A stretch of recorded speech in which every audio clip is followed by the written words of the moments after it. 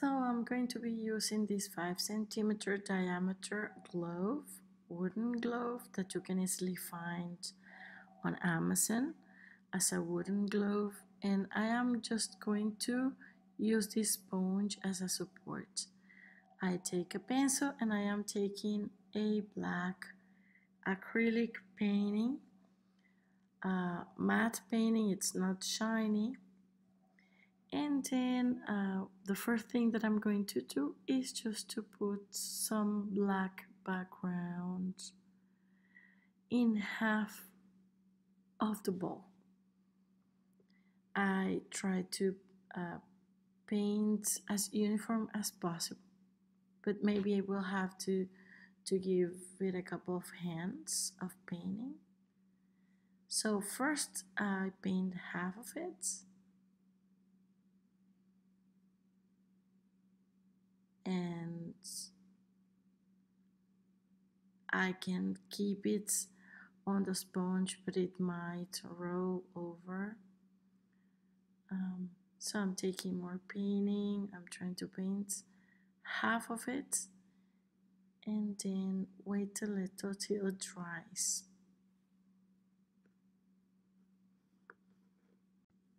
It's important that you keep the ball really well pressed below, in the below part, in the part that I'm not painting. And it's also important to try to paint the background on the same direction and to cover well. There shouldn't be any empty spaces. Avoid also too much painting. It has to be just adequate quantity of painting. If you have excess, just brush them out and then you can clean your brush. But see, the movement is pretty gentle. And now we're gonna let it dry. So it can roll over, but try to keep it still. And if you consider it necessary, yeah, put the pencil like this. So I think now it is full, it's well dry because I am passing over my finger and I don't have any black on my finger. Then I'm going to paint the rest of the ball.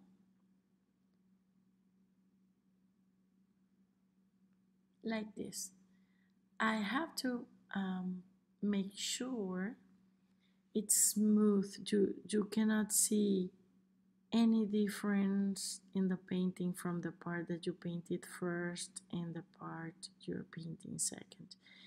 It has to look like, I don't know, like completely covered with no lines. It has to be smooth. The background has to be smooth.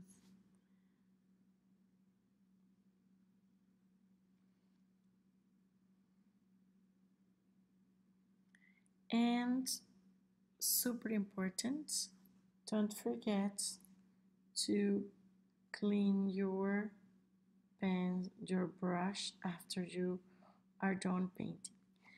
Sometimes the acrylic painting will have some tiny parts like the ones you just saw. It's important that these are not part of the background. The background, see, like this, you have to take it out. It's important that it is smooth, that it's beautiful, that your ball is fully covered. And just as a reminder, you can find this surface very easily on Amazon. So I'm painting the last bit of parts of the ball, and I'm just gonna let it rest for 20 minutes. Leave it like this or place some brushes aside so it doesn't roll over.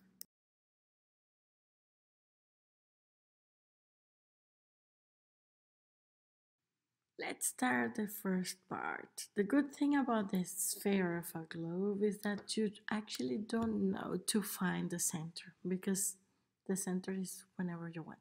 So I'm gonna be using, it's like a mineral color, it's not that whitey, and with the back part of a pencil, um, I just checked also the consistency of the painting. It's not too liquid, it's not too thick.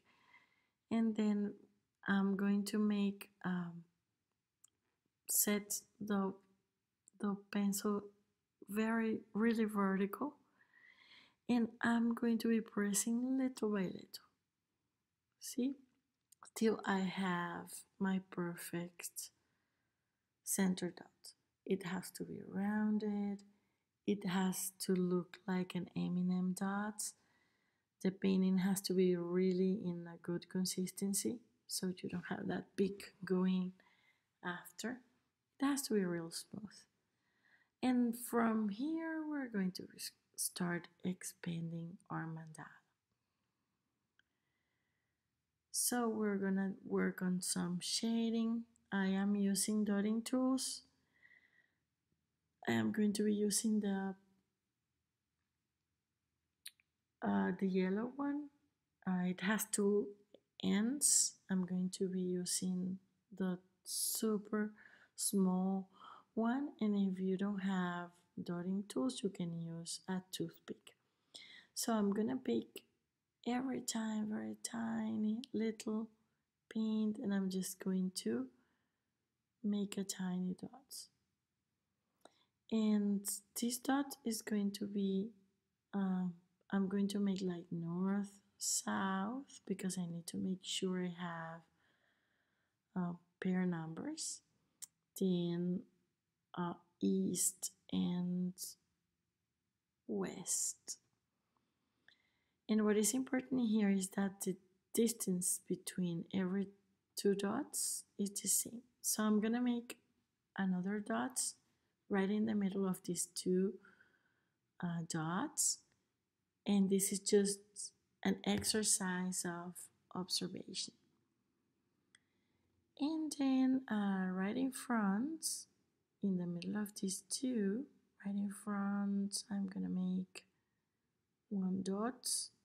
Maybe this is, and then right in the middle of these two dots, another dot, and in front of it, another dot. Let me find the most comfortable way to do this.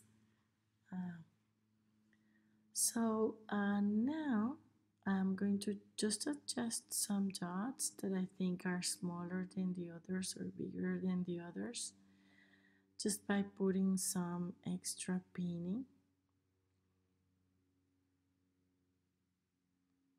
And look at how it looks. Right in the middle, I think I have space for two dots, so I'm gonna make two dots in every space. Two dots, two dots, and so on.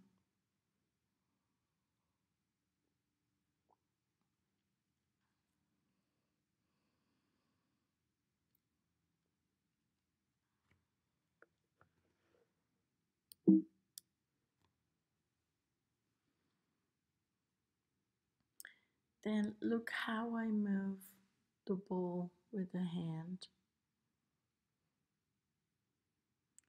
It's also important, but I'm not doing it now, but to clean the tool so paint does not accumulate in the end of the tool and you end up having bigger dot than you expected. So this is the first line. Oops, sorry. These two are a little bit too close than others, and I'm just counting here just to make sure I have pair numbers. Why so? Because I'm going to be working on a sea urchin, and I need to have pair numbers, preferably pair numbers. If you have enough even numbers, it's okay, but it's a different strategy than what we're going to be doing now. So now we're going to start working on shading in the middle of every two dots. I'm going from this uh, clear color that it's mineral color. I'm going to place the bow just like this. I don't want it to roll over and destroy the painting. So um, what I'm going to do next is I'm from the center to, I'm going to expand it from clear color to darker color. So now I'm using this color that it's like freezy breeze or light freeze breeze. And with same tool, right in the middle of every two dots, I place a tiny dot. And they have to be together, but you have to be able to identify every single dot. Again, I've checked the painting, the consistency of the painting first. It's okay, so no need to put water. And now it's when I am really starting to make the magic happen because of the color shading that we're going to be working on. It's gonna be amazing. Also, enjoy the process, paint little by little. If you made a mistake, remember this is just painting. You can erase it and paint it again. Take your time and let's paint together.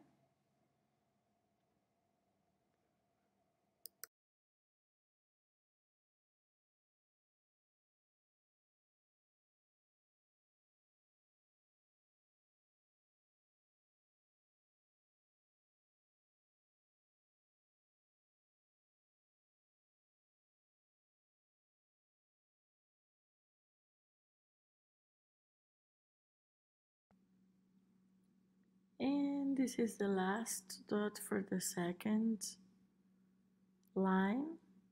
How beautiful that is. Now I'm picking another color that is turquoise. What matters here is that you can pick any colors you like, but have 3 or 4 colors that you like from darker, medium, and lighter. And again, in the middle of every two dots, it's like a straight line. See, the first line, the dot on the first line and on the third line are going to be aligned. And then in the middle of every two dots, I am just placing this dot. I have to be careful that all of them, I have to make sure they are more or less same size. And again, don't forget to clean your tool every now and then. See, they are aligned with the first line. And I am using the same tool, it's the yellow one, but I am loading a little bit more, slightly more painting. So this is the third line, and I think you can still see the shading. Now this is like a darker turquoise. I think it's a color that matches. I'm going to be using the same tool, but the other end that has a bigger size of the tool. And in the middle of every two dots, See now, it's like a straight line from the center. It has to be a line. We have to keep observing um, that this makes sense.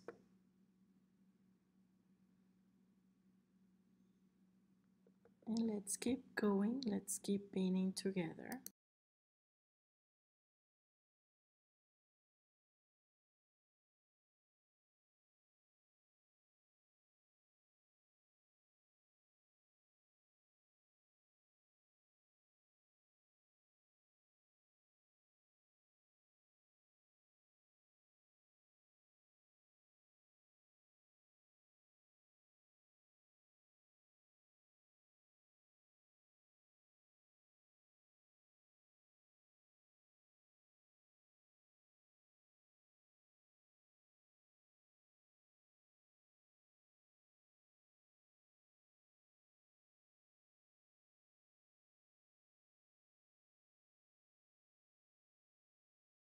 And now we close the fourth line.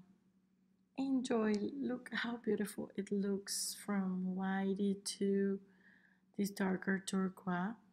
Then I am using a color that it's even darker. It's like it has a tendency to green.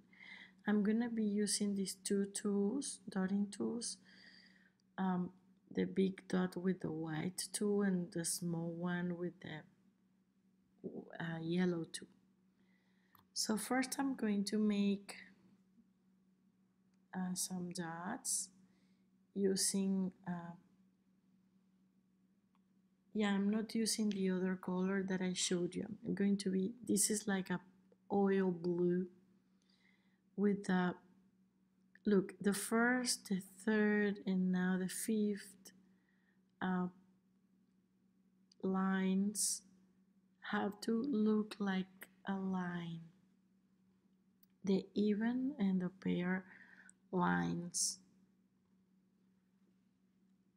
they're gonna be like straight lines. This is more like blue. I was checking the other color, but I think I prefer that one. It's like a darker blue, oil blue, and I think it looks amazing.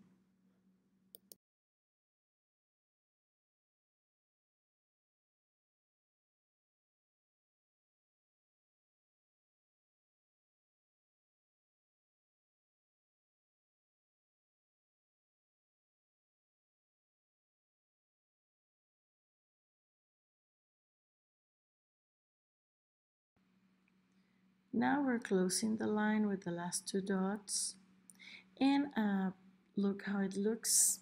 Amazing, isn't it? Now with the same tool, with the bigger part of the white tool, I'm going to place a dot like this, then in the middle of these two dots, then I'm gonna skip this one and place the dots in the next. Yes, I'm skipping and see the shape. It's like a new shape. And I can do that because I made sure at the beginning that I had pair numbers. So that allows me to jump one set of two rows. I jump this one, I place the dot on this one. And as I said, this is all because it's we have pair numbers here. We're almost closing that round. Perfect. See? Let it dry a little before we start moving towards the next option. Look how it looks. It's like a tiny star. So beautiful.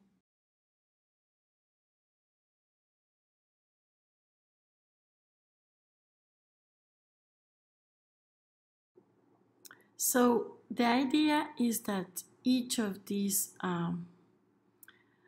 let's say, extremes that has one here and one in front, right in front, become legs of the sea urchin. And you see we have pair numbers, as I said before.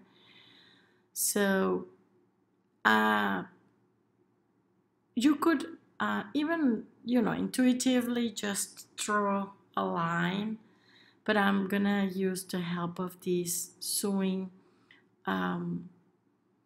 I don't know, it's like a ruler, but it's so flexible. So I will try to set this right here in the middle, see, of the line before the extreme dots, the outer dots, and I'm gonna do the same on the other side, because the idea is that this line is a little bit parallel. Sometimes you cannot just put it right in the middle, maybe a little bit more to the left or to the right, depending on the size of the paper. I'm just gonna use some Scotch-Brite to fix it up for little bits. And well, this is very intuitive, people. It's not, there's no like a recipe book. I just made up this way to do this. I gotta fix this, and then I'm gonna just draw a line as straight as possible from one side. Look, it moved a little. It's a little bit difficult to keep it still, but I'm gonna draw the line here. You don't have to go deep down to the other side. This is just a reference. And then we're gonna keep moving this to the next couple of legs, one in front of the other. And also the idea is that these legs that we are drawing, they kind of have the same distance. So the space is even as much as possible. This is going to require a lot of observation on your side. So as I said, you can either draw the line, just eyeball it and draw the line, or just use this. I think it's easier if I use this and then I make adjustments. If any line is too narrow or too wide, then I just erase and keep going. I think in here what is important is to keep in mind that you don't need to be perfect. We're learning here. There's a learning curve. See, we kind of have to observe these size differences. So there's no huge difference between these legs that we're working on. Be patient with yourself. Sometimes there are people that have more difficulties handling with this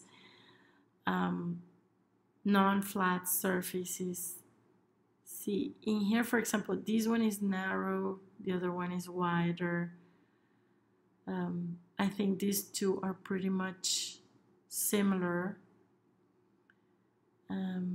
But well, let's keep moving on, and then we'll make adjustments as necessary.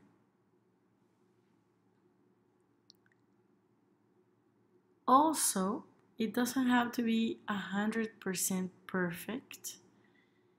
Either way, it's gonna look beautiful. You will see.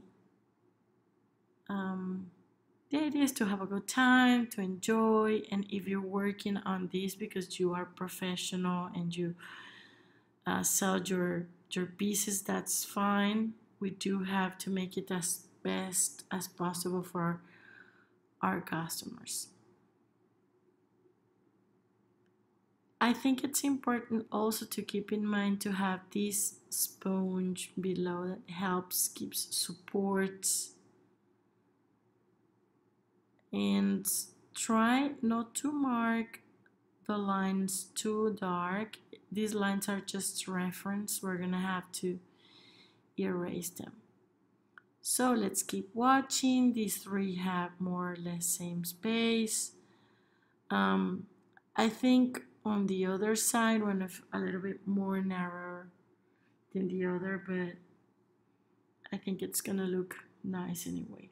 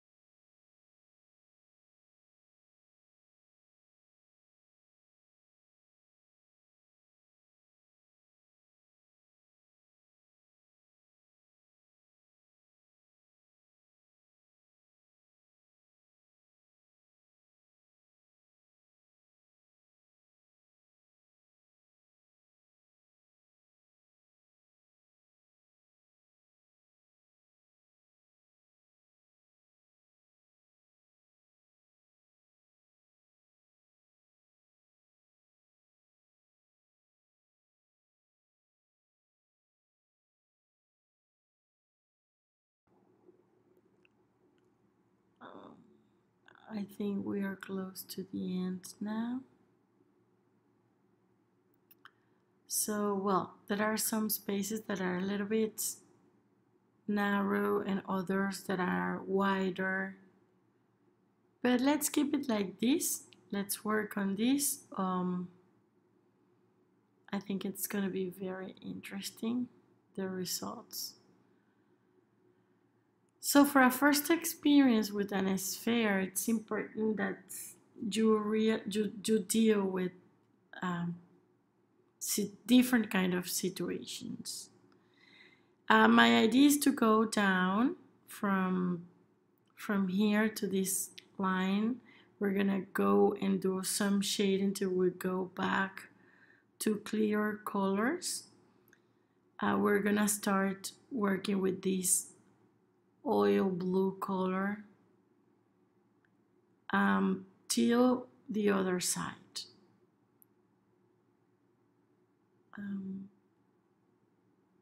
I'm just checking again here the paint is clearly, it's really dried. You could more or less imagine what the center on the other side would be, and maybe with a coin I am using this base here. I'm just gonna draw a circle, imagining this is quite parallel to the center that I draw, just to have a reference. But this is, I'm not gonna paint on this. This is just going to be kind of a reference, and I am doing this out of intuition. So just to have an idea that this center is reflected on the other side just by that. And then I'm just going to give continuity to the lines till I finish. Again, I'm here using full intuition. It's important that you let go. Clearly, for example, in here, this is really narrow compared to the others, but I'm just gonna keep it like this. Let's keep moving because I also want you to deal with imperfection, and we're not perfect. And let's see how it goes. Let's flow. I mean, let's just let it flow and see how it goes. I am just remarking some lines that I think there are way too light, and then I could maybe lose track when we are painting down. And well, there we go. We have measures, we have marks. I'm going to be using this dotting tool, the white one. on the biggest side, and I'm just going to put a dot right below on each of the legs. I need to go down, but I want to do some shading back to clear colors. And it's important that we try to keep these dots on these first line going down, but second it would count the dot we did before, same size, because then one leg is going to be ahead down with respect to the others, and that's not the idea.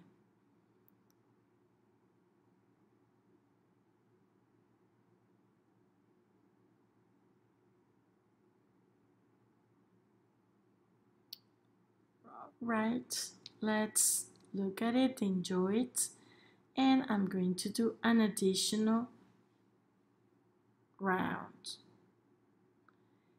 Try to observe that you need to keep same distance here, and also same distance. I mean, they have to be equally wide, the space, because we're gonna have dots in between. And also try to keep a straight line. As I said, we're just going down these lines we just drew.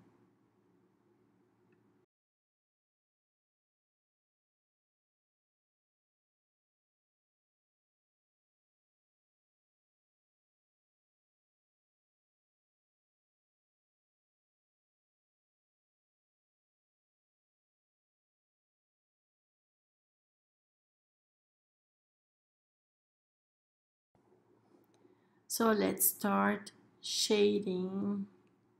Now let's continue with this color that is like a dark turquoise.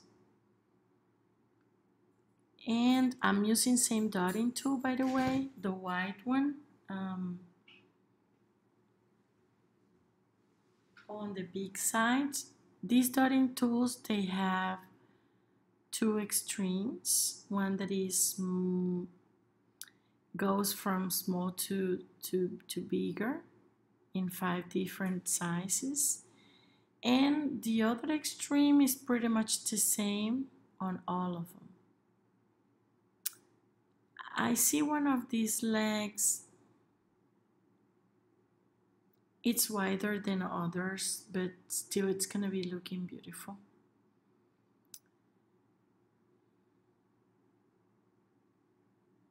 And I love these colors, by the way. They are calming and they remind me of the sea. I'm gonna go for another line, another round with the same color.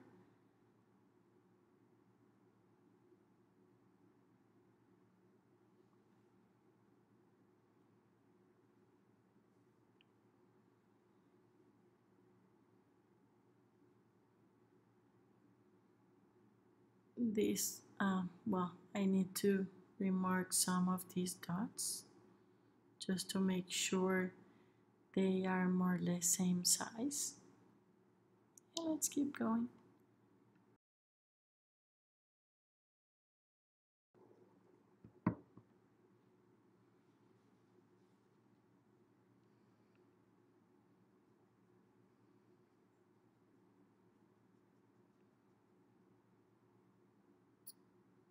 Almost finishing this round.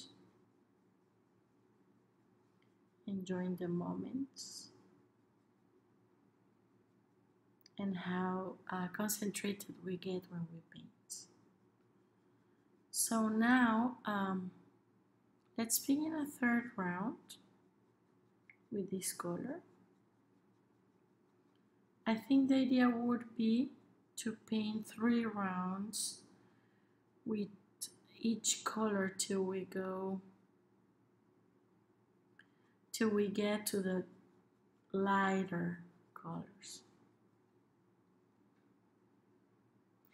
Just be careful also not to put your fingers as you move, um, as we move the, the sphere. Try not to put so the finger. I'm seeing here in one of the legs that is going um, a little bit ahead. So I'm just going to set the dot here and reinforce the one in the middle. These are checks and it's all eyeballing. There's no like exact and precise science to do this. It's observation, mere observation. And this is why painting a sphere requires patience, require that you're not in a rush painting this. Let's have a look at the distances and the difference of the sides of the dots, and also trying to identify any leg that is far behind. So now I'm gonna use the turquoise and I'm just going to be repeating the same procedure. Sorry. I'm gonna make one round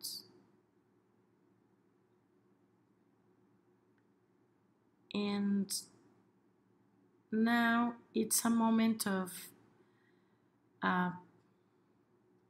paying really lots of attention, because then we need to avoid that the glove or the sphere just rolls over. So we have to keep it well, strong, firmly, just like that.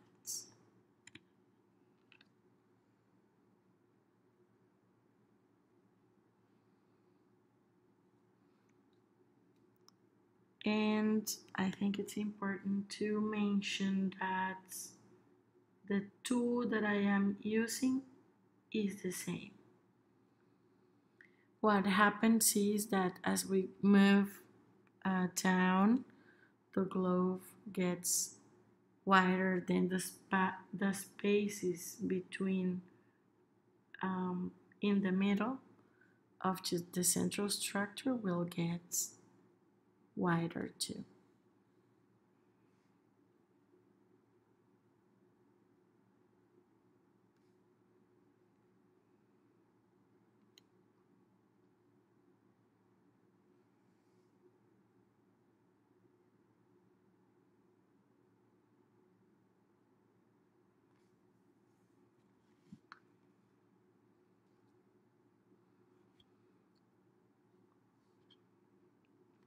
Also have a look to your tool. If you need to clean it up, do so.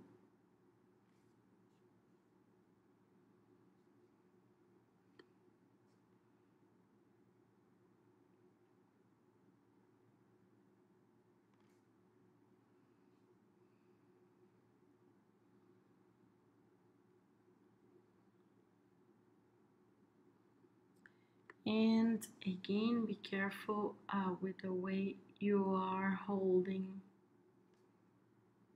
If your hand gets tired, just have a rest. Place it in the, take advantage of the spaces that are unpainted in order to move and to place your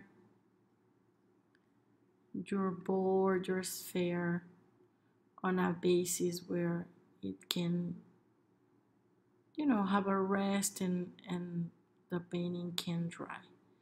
So I'm just gonna use the sponge, as you can see here. Be careful, it has to be steady.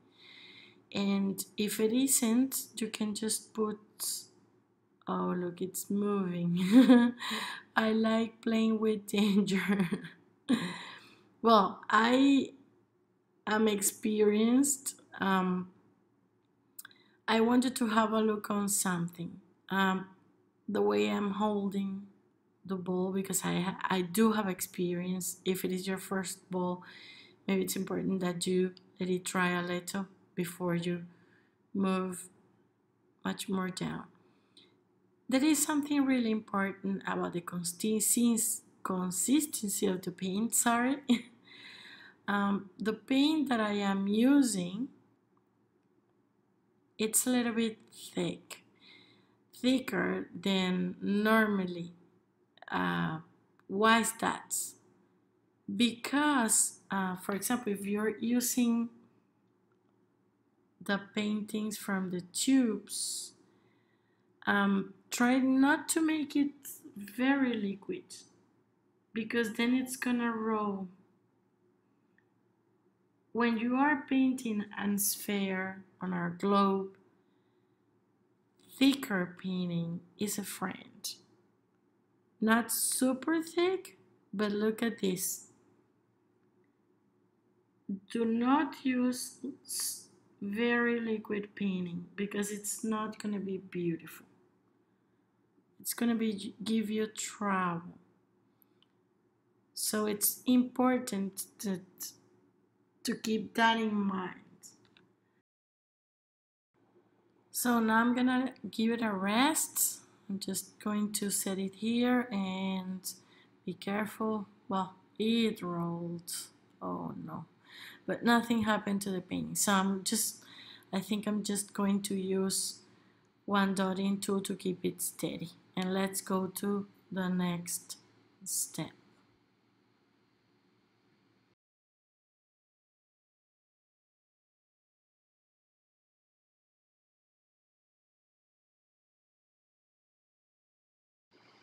So to choose complementary colors to this, I just paint it on a cartolina or a paper. Same thing that I did uh, on my sphere. Again, it rolled. Oh boy. Just gonna, it's dried, so no problem. Um, so my idea is to use every leg here in the middle with different types of options of colors, just to see how they combine. And the idea is to use colors that we normally do, colors that normally we don't use, uh, just to see it. This is like an experiment, a chart of colors, just to see what goes well with these colors. So I want first to start. This is a metallic color, white like pearl. And what about just putting inside in the middle just white pearl color to see how it looks like, and of course how I feel. This is the moment in which we connect with what we want, uh, without judging. It doesn't have to be perfect, because now it doesn't have to be right in the middle, because now I'm just testing colors. See, this color, um, I think I like it. I think I like it. It's pretty wide, the leg, the space in the middle compared to others. But as I said, I'm not looking for perfection here. I'm looking for colors. And this is where I start to get connected with my inner self. So now I think I'm going to use 3 metallic colors. One is the pearl color that we just used.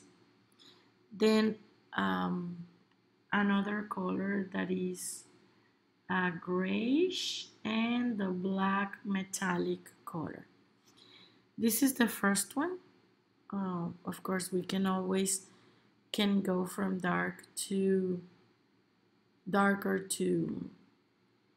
lighter, but I am starting in the middle with lighter colors because the leg of the sea urchin starts in the center, closer to the center with a darker color. So it's nice to have that combination of dark and in the middle with a lighter color. So again, I'm not looking here for dotting perfection. It's just a chart of colors. So we're allowed to make mistakes in terms of distances.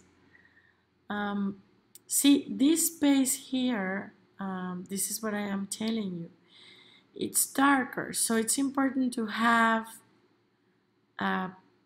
bright colors in the middle to enhance these visual effects.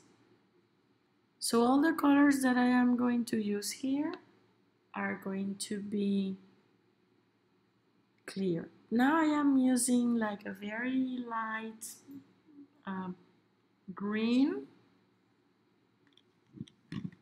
I'm going to be going from darker to lighter. Then let's see, I can use another green that is a little bit, it's light, it's still light, but it's darker than the previous one.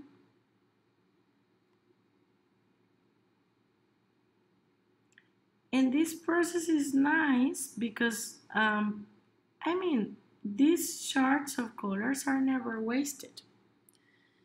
You can keep them. See, I have a third color that is a little bit darker. And well, that's the idea. And then I am using like an apple. I'm using 4 different colors. In here, there's no rules. You make your own rules. You're choosing colors. So feel free to try with, you know, unheard of colors, colors you've never painted, neon colors, whatever you want. This is the moment to try. Now I think I'm going to go with same tones but with metal colors. I'm going to start, I think, with same turquoise, light, very light turquoise, but it's a metallic color. I think it would be interesting if we kept the bowl all turquoise, sorry.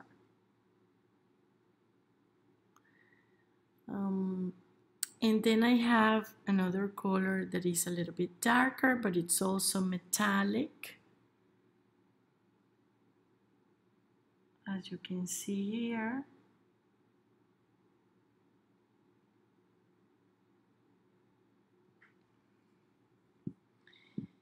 And then this is a little bit more bluish, but again, we're just, it's lighter, but again, just trying. I think this is a nice exercise. You can keep track of different palettes, and just by doing this, you know, in the future you can compare for other arts. Now I'm going to be using just this blue color that is also metallic. It's blue, metallic blue. It would keep the bulb a little bit monochromatic, but again, it would be interesting. And it also depends on the purpose. There are people who really do love blue, then you keep it bluish. Or if you want different contrasts of colors. Um, then you can use this. Well, I'm just re-explaining here all the legs that I've used. These colors are just amazing. I love them. And I'm also going to be trying other combinations, maybe a little bit more outrageous, because this is the purpose of these charts, to get us completely out of the box. If you haven't tried it, I do recommend that you do. So I'm going to take these colors that are also metallic, but they're more copper colors, not a regular combination that I would use for painting, but I want to see how it looks like. So first I'm not using dotting tools, I'm just using the back part of a Posca pen. And then I want to do use same color but with the shading. I think it would be nice. Then I think I'm going to make a combination of several copper tones that I have here. Also, I think it's important. You don't have to have the exact paints that I am using. You can test your own. I just want to show you here the process. And I think it's gonna be equally beautiful despite the brand of your painting, and if it's tube, if you have to make it a little bit more thicker, or if you want to make it more liquid.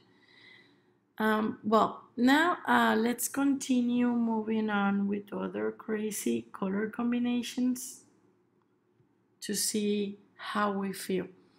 Now I'm gonna use I don't know, I am in a mood for these colors that are metallic and they are a little bit more like the deserts, browny colors. I think they go very well with turquoise. And then I'm going to explore golden colors. How would it look like? So I have a wide range of gold colors here. I'm just gonna use them to see how they would look like. I have a very light one. I have a mid that it's still gold, but they're not that dark. So gold, there are plenty types of gold you can buy in the markets, or you can make your own mixtures with copper colors and have a look at what colors you get. You can always blend new colors, create your own colors. Now I'm gonna try,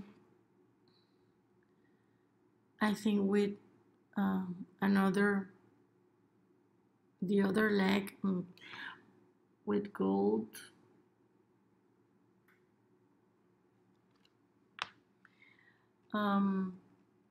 Well, I'm mixing up here gold and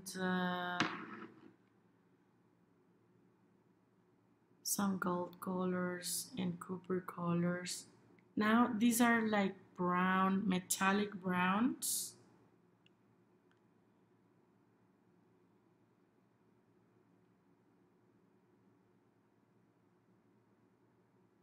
That I love. I have to metallic colors, they have a different consistency. in paints. See? Um,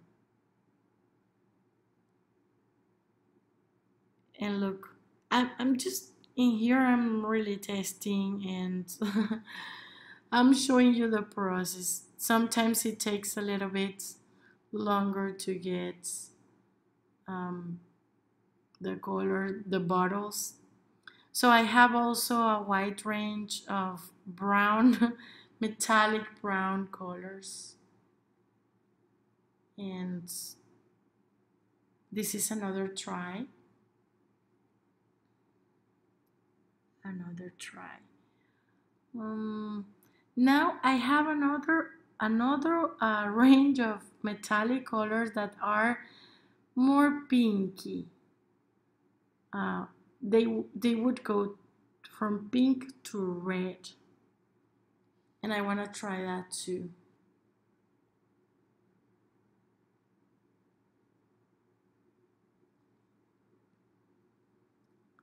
See, they have, well, these paint makers have the most exotic names for all these paintings. Um, and well, I don't know if you have the patience to look at all these tests that I am doing, but in the end, in a nutshell, what I want to show you is that um, you can try anything, and it's never gonna look ugly. I mean, I think um, all the colors, they combine perfectly. They go well. What matters here is that you try, take up your paintings, mix up, blend colors, try everything. That I think that's my message here. Well, now I'm trying a very, very light, um, very, very light color. It's like lila violet, very, very like baby violet for babies. And now I'm going to take these colors that are like more, they're pinker, but they have a tendency, it's not like a chewing gum pink colors. These are colors that have a tendency to go to magenta and also to violet, that I like very much. I left them for last because I really like them. And I made up, they go to wine. In this case, I'm going to wine. Okay, see, these colors, you know, in I just repeated what we had: the legs, the center, and they have a powerful turquoise in general has a powerful vibration to me. And in here, what I'm telling you is I'm trying,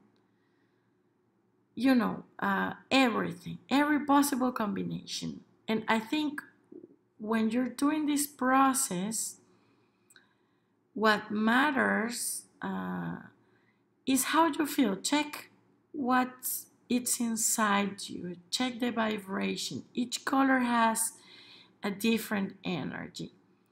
See, this is what I'm telling you from, you know, um, all these lila color, violet colors, to bluish, to green, to these brown colors. Try everything. I'm showing here with all the patients step by step because I just wanted to be inside the creative process and to let you know that are endless possibilities, endless combinations. Everything's nice, everything's cool.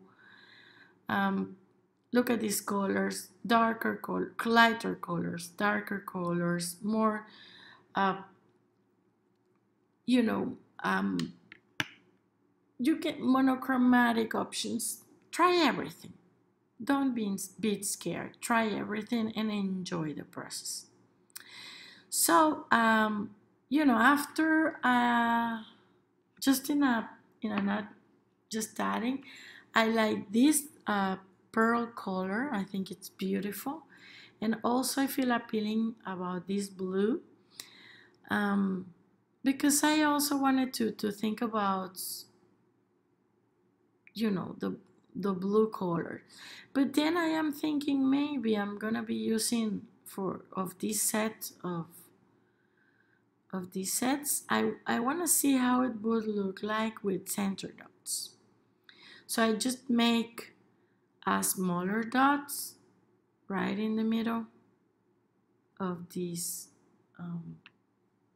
dots, and I'm just gonna let it dry just to see how it would look like, not to leave it that whitish. And then we can do the opposites, completely the opposites on the blue, the metallic blue line. What about taking the pearl color and making center dots that it would look like a Greek eye?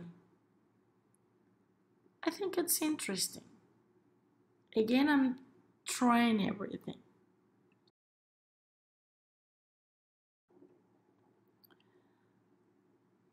Look, it looks like a Greek eye. The paint, it's a little bit dry, but again, as I said, it's what matters here is just a test of colors. For example, in these two that I am also doing just one color, let me just reinforce here these dots. It's also nice to have shadings. For example, these two colors that are just one color, I can apply, for example, these tones on each of these. I think I'm gonna work these colors on these dots, and I think it's gonna look very, very, very nice. And also I can so I'm gonna start these are, as I said, like the basis is a very light copper. Then I am using a darker, I think it's better to use this side of the dotting tool because the dot is bigger. So I'm using a darker copper, and I have another even darker copper that I can apply as a third layer. I can leave these guys like this, or I can just put another dot in the middle. That depends on the taste of the person. And then I think what I'm going to do is that to these lights, it's like violet or light color, light plum, I would say. I'm going to make a shading. So I'm going to use this pink, like an orchid pink, to make a dots on all these dots. See, I'm using the other side of the dotting tool for the bigger dots. And let's let it dry a little. So in a nutshell, for those colors that I am using, those legs in which I am using different colors, I'm leaving it like this. For legs in which I am using monochromatic, then I am including an additional layer of painting like this. So I want a third layer of dots. I'm gonna pick this pink tool And I'm just gonna make a really tiny blue, metallic blue dots in the middle. So this is officially the Greek eye. And now I'm taking the pearl or metallic blue here to make the same. Same thing here, and it's gonna look beautiful. I'm taking the small part of the white, the small extreme, and I'm making big, some dots in the middle. It's another way to do the Greek eye.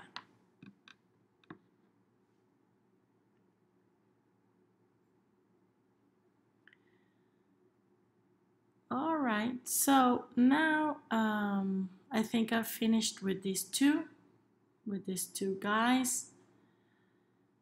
Now I think I'm going just to use these same colors in here as I said before. The darker, I'm going from the lighter on the basis to the darker color.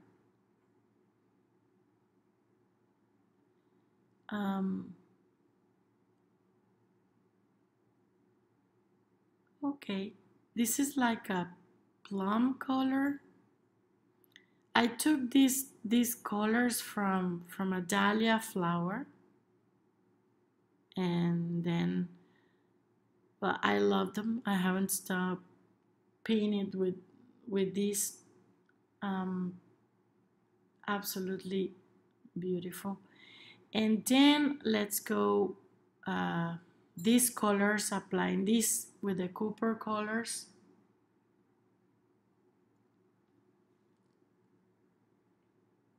Okay.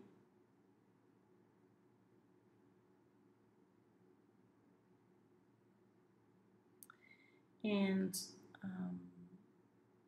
well, I'm taking the third option of Cooper that I have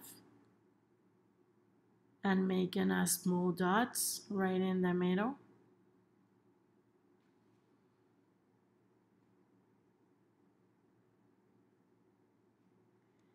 And it's gonna, last but not least, I'm gonna use a fourth color maybe, or I can just leave it like this. And let's keep working on this. I can still make a super teeny tiny dot here, blue, metallized blue, just to the tip of the dots. So I have 4 layers.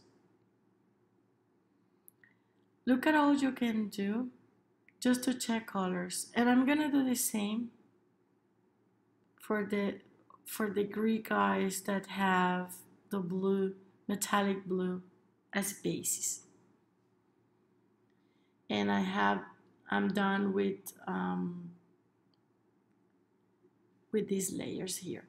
And now I'm going to be working on a couple of more legs.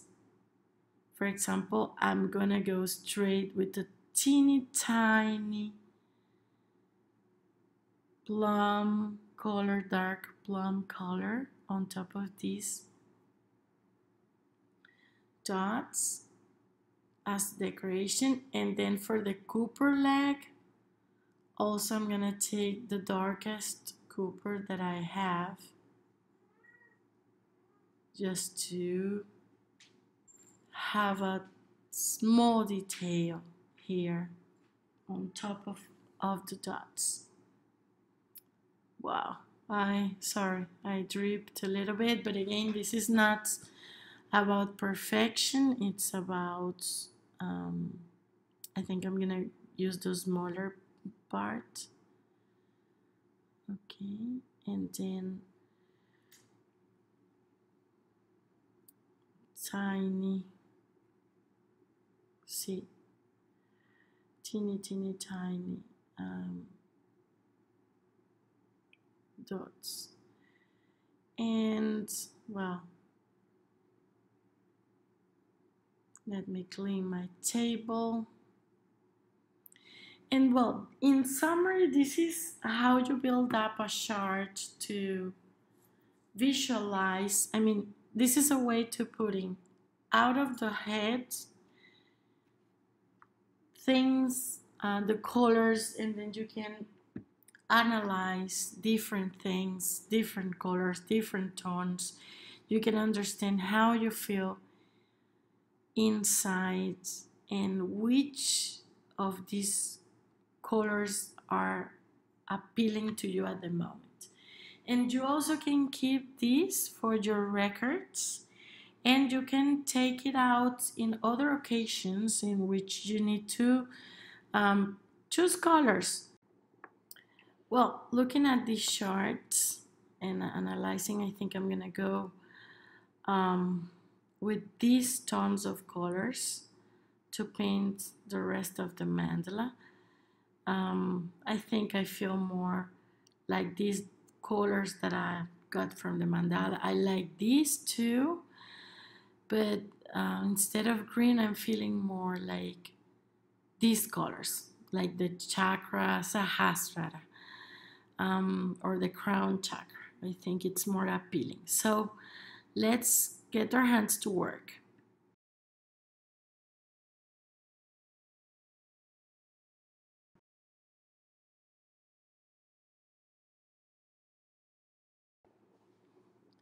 Well, now it's time to get to work.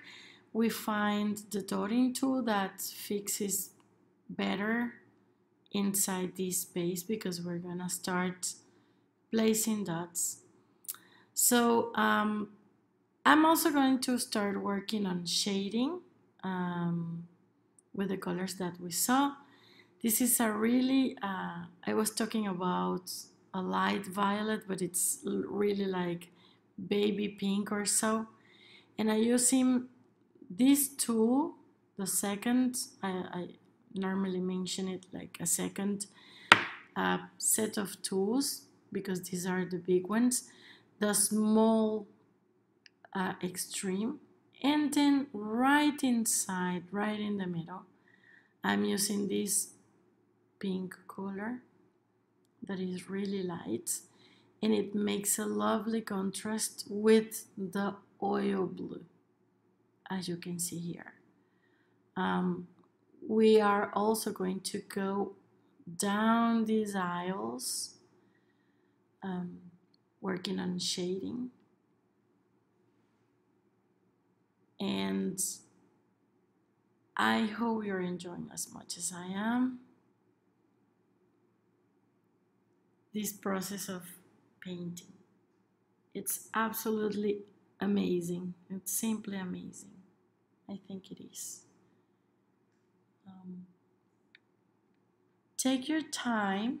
Remember that the painting, the consistency of the painting cannot be too liquid. It's important that actually the tendency of the consistency of the painting is to be thicker.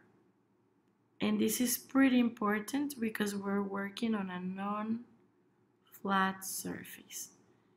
Keep this in mind. It's absolutely important for the ending results of your work. As we move down, as you can see, in here, I'm counting that more or less we need 5 more dots. So I think I'm gonna mix up these two colors. I'm gonna blend them to get another color here. To have a great shading, I have 4 colors here. I might need more.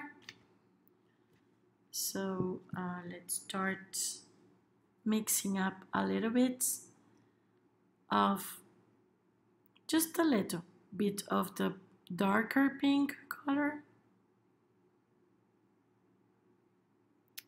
And I'm going to add some light pink. as you can see here. In terms of proportions, I would say that is 40% light pink and 60% darker pink.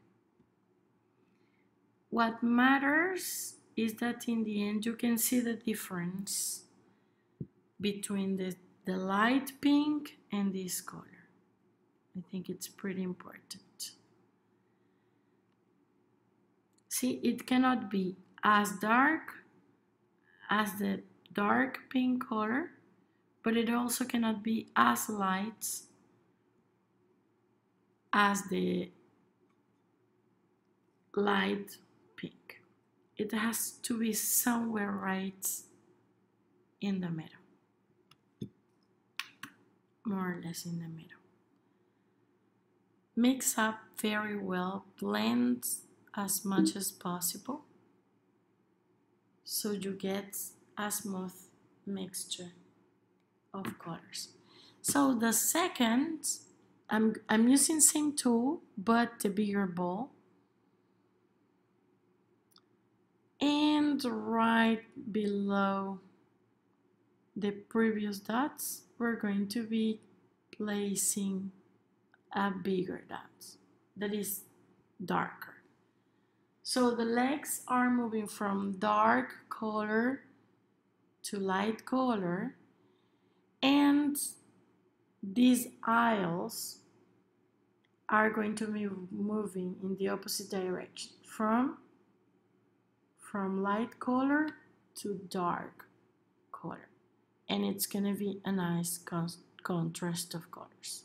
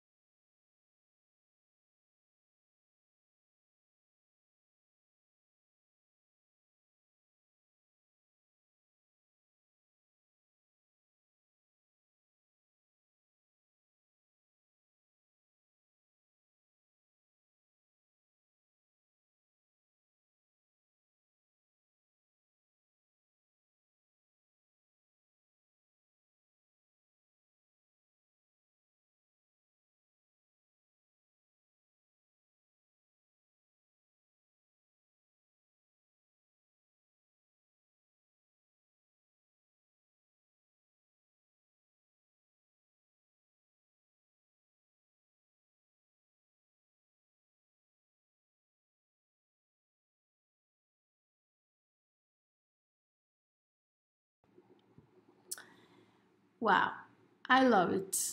I do love it. I'm just gonna let it dry a little. Um, Now I cannot afford it roll it over and destroying the painting. Um, and what I'm going to do next is to clean my tools. I'm going to save that painting. And now next step, I'm going with same tool, same same ball size, but I'm going with the darker pink. And I'm gonna make the third ball right in here.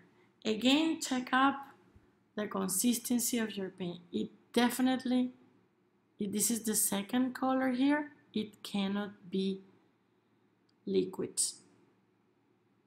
If it's liquid, it will roll. The painting will run, and it's not gonna be nice. It has to be a little bit thick. think a little bit about it, observe how the paint goes. I'm just gonna leave it like this a little bit till it dries, and then I will come back painting the rest.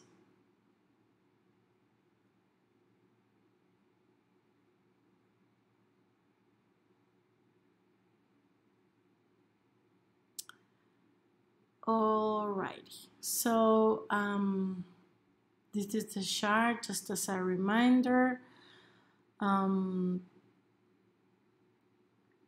I started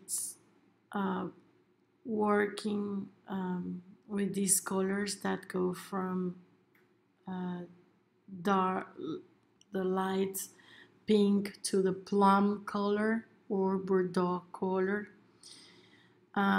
Remember to keep these in your records. It's important to keep these charts because sometimes we paint from one day to another, or we leave it resting the piece or in the pile of work to do and we forget about it. So keep it near.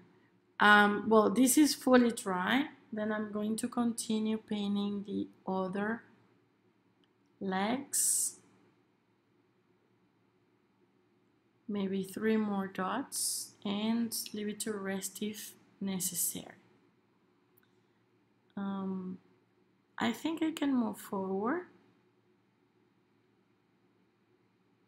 picking up more painting.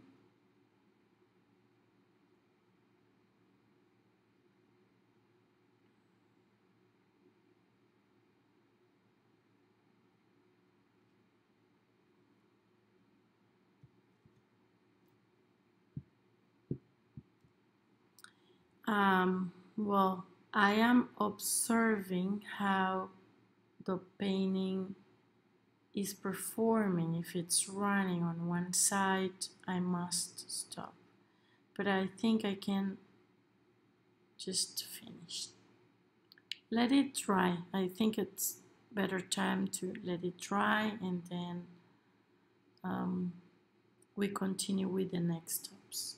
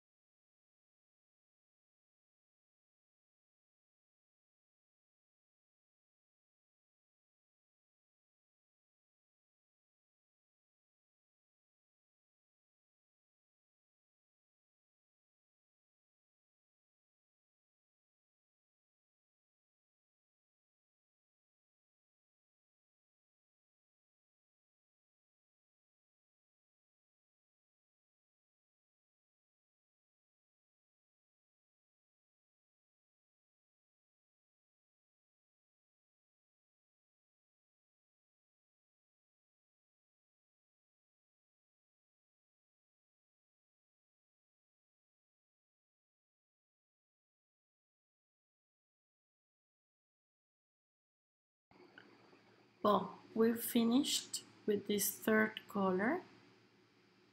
Look at this. And well, let's let it have a rest, and then we move forward to painting.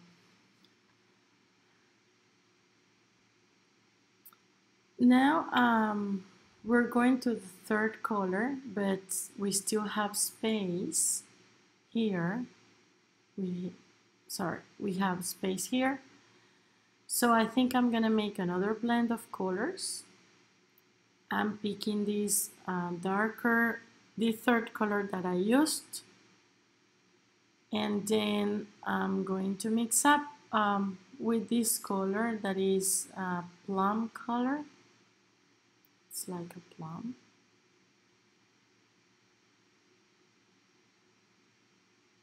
Again, important the consistency. of the painting. Uh, well, I'm gonna make, because darker colors, even if you use a little, they darken the colors very much. So it's like 40% or 30% plum and 70% the dark pink. We mix up very well again. I think I'm gonna darken it a little bit more. No, I'm gonna make it lighter. I think it went a little bit too dark. Let's keep it down. Remember, the importance is that um, these blendings are gonna be, they have to be colors like that are right in the middle of the tones that you used previously and the ones that we're gonna use next. I'm using this back part of a marker, and to make sure I have a successful dot, see, it's a straight line. I am being generous at loading painting. See, it has to be bigger dots. And also, I'm not pressing right away. I'm pressing little by little, see, to get it a perfect round. I think it's beautiful. It's really beautiful. And well, let's see, because we have to do this to all the legs, and we have to make sure it's not gonna run. The paint isn't going to run. So again, we have to be checking the behavior of the dots, and I think I can risk to pin a fourth dot here. I think I painted it a little bit too close to the previous. I'm gonna let it dry.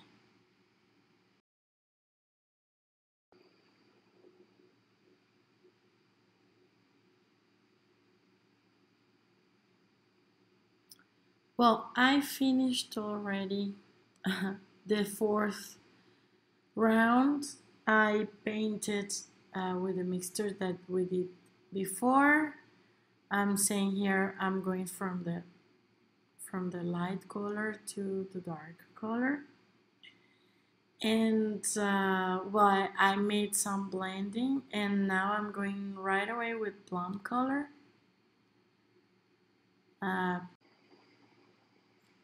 Okay, now I'm going with the plum color, and I just chose the second tool, biggest tool in the dotting tool, but you can decide freely what is the best size of the dotting.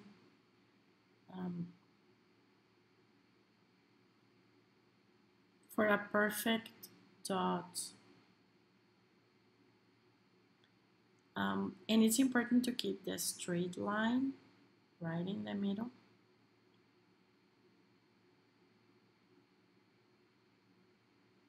As you can see. And then, well, let's keep moving on. I think the important thing here is the consistency of the painting. See, it doesn't run. I think this is great.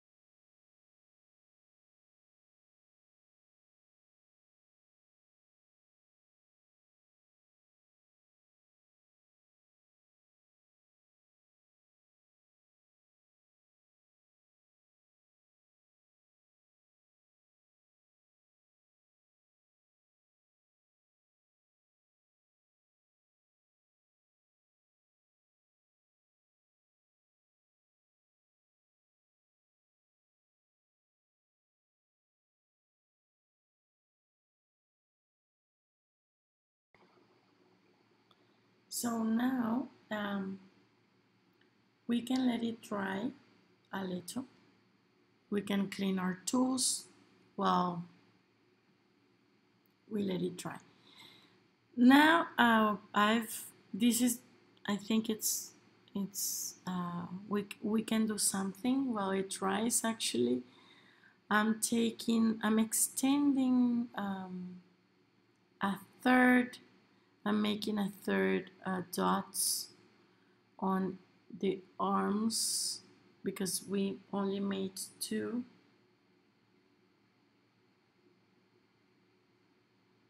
As you can see,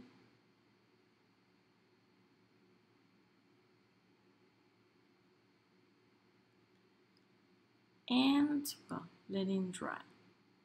So now what is next? I have this magenta color.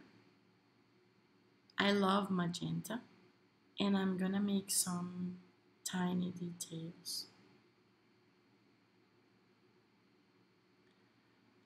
Then I'm getting the smallest ball on the blue dotting tool, and I'm going to be making these tiny dots like you see. um,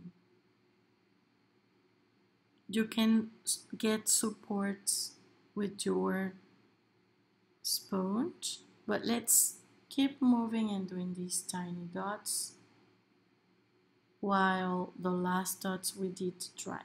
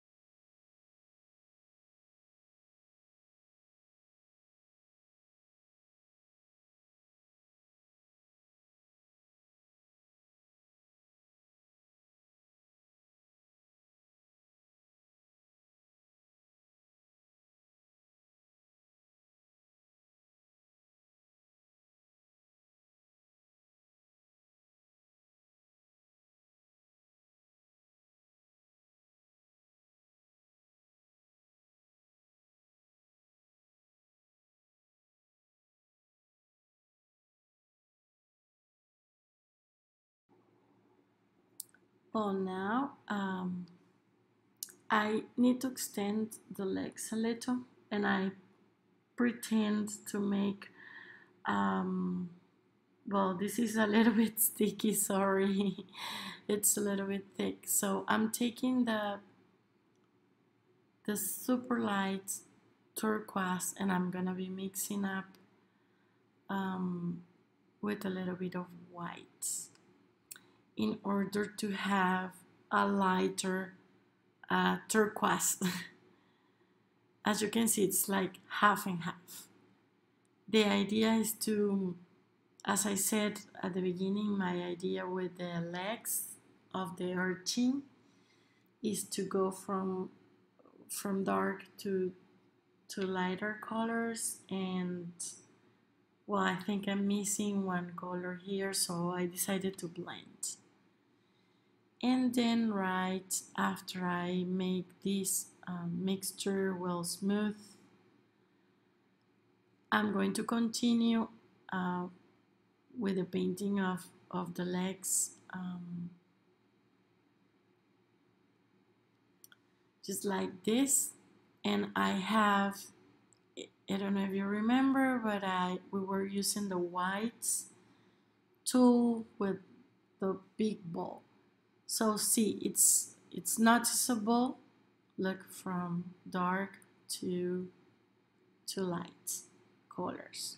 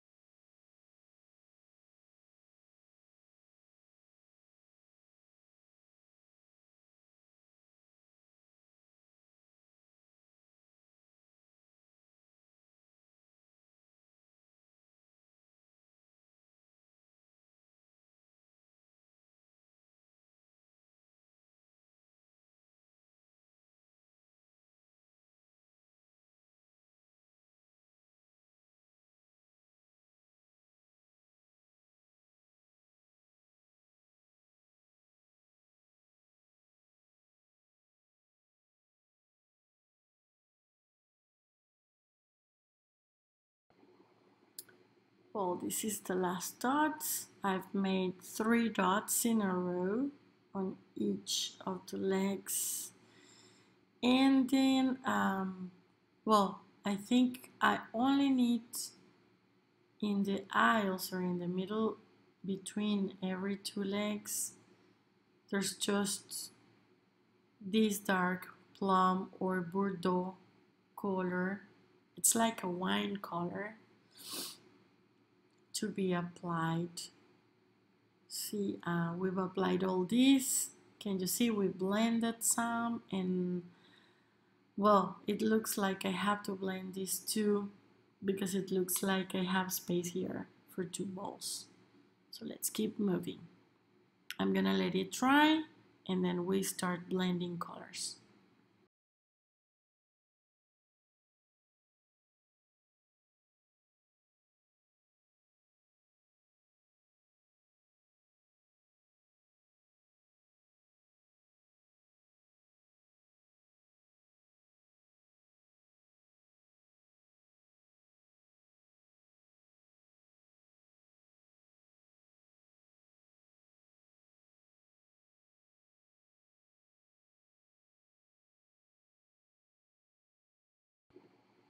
So I'm taking a little bit of plum and just a little bit of this wine color because dark colors really they make effect.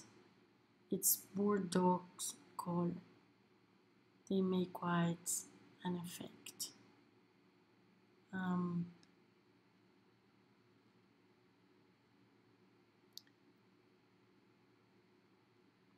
so again, let's keep it smooth. Let's blend well as much as possible. And then we take a little bit maybe of Bordeaux to make it a little bit darker. It's better to go little by little, you know, not to apply the darker colors just little by little to get to the right tone.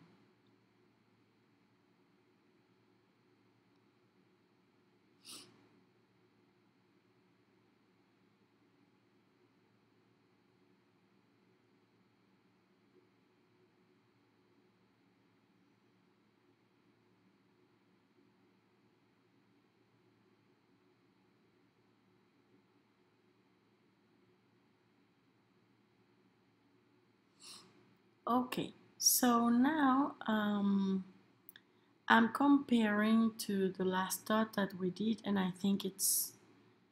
um, I think it's good. Um, and then I have to consider. Um, I have to check. We do have to check. I think it's a good color. It's darker than the previous set of dots we did, and it's not dark as the Bordeaux color. So now I'm using the first two of the second set with the big ball, and I'm going to be painting the whole round.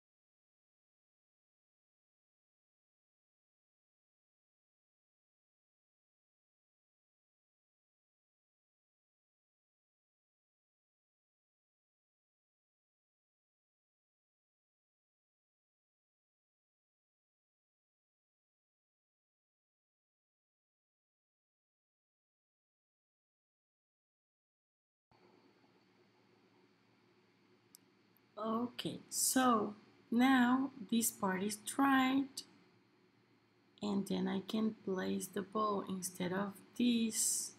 I can place it upside down. See, and then I need some tools to keep it steady.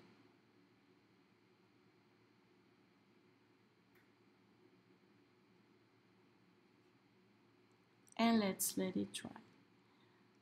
I think in the meantime, since it is like this, we can even start painting with the Bordeaux or wine color.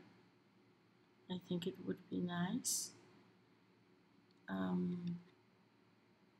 since we are still letting this dry. And look at the way I am holding the bowl. Okay, and I'm just gonna make the burdocks dots all around the legs or in between the.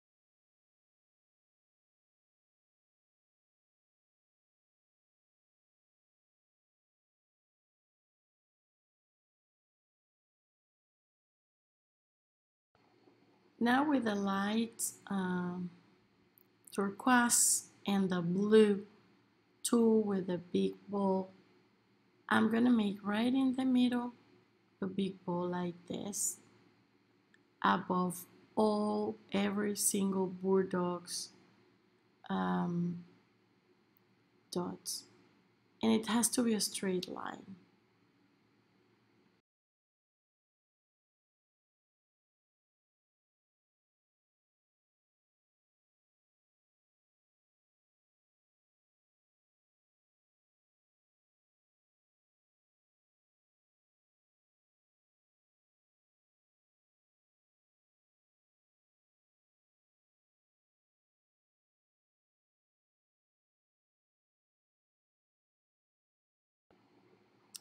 And now with the same tool but with the other extreme, the smaller one, I'm just going to place one tiny dots on the each side of the big dot, just to give a closure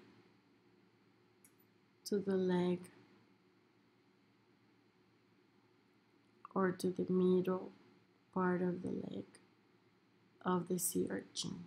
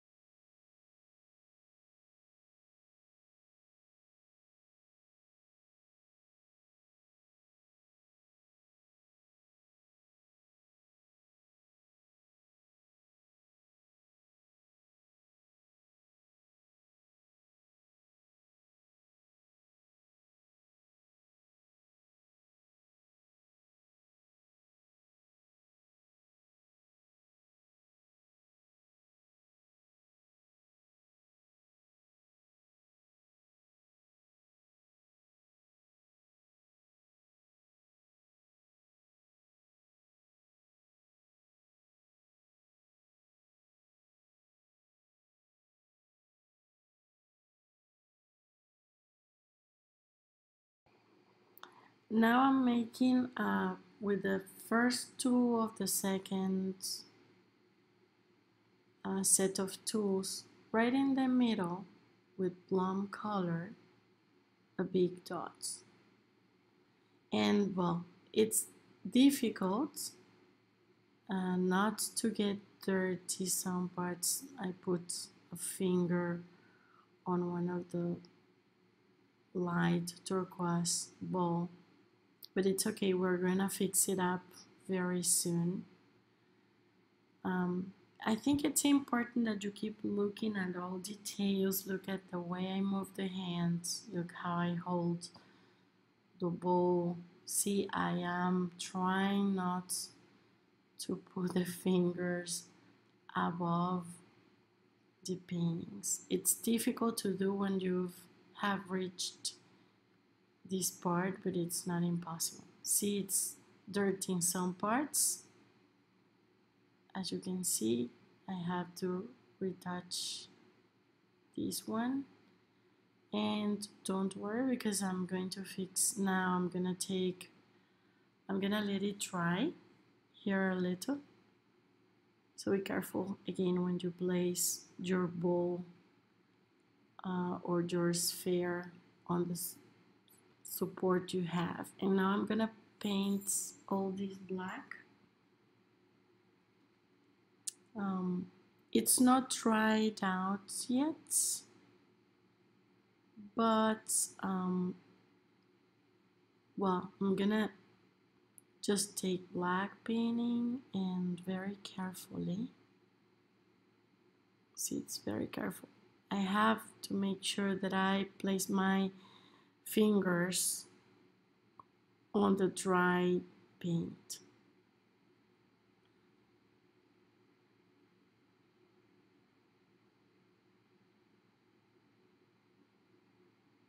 Very carefully, I correct these mistakes with black painting.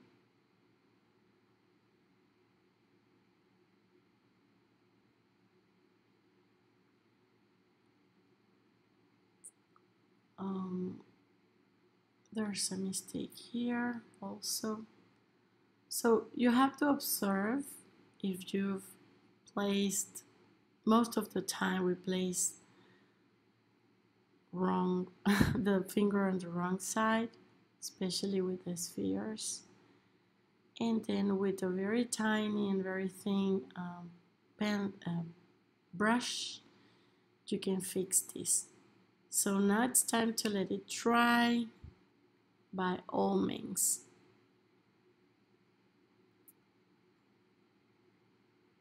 It's almost dried or dried enough to make some details. I'm taking the blue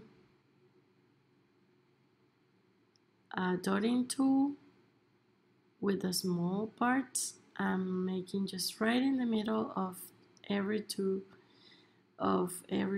dots, one tiny dot. Just a detail.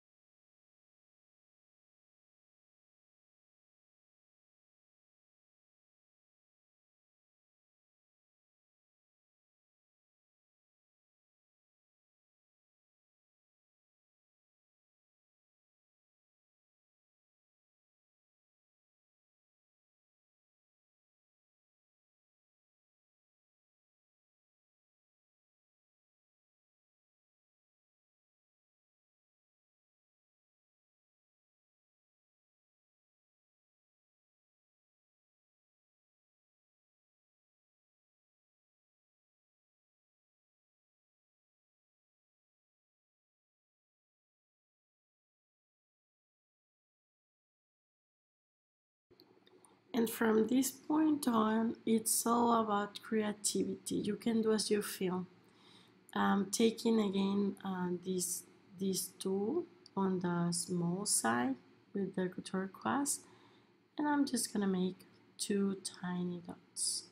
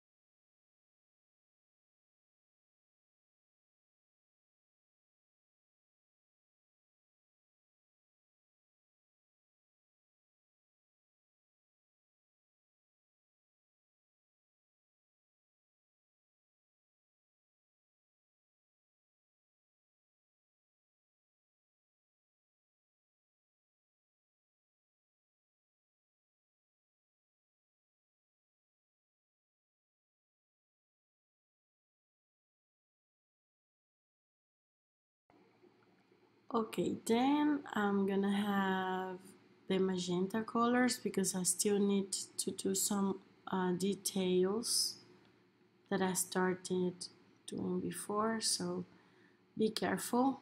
Let's take the bowl just like this, and then I'm gonna finish these two dots in on every leg.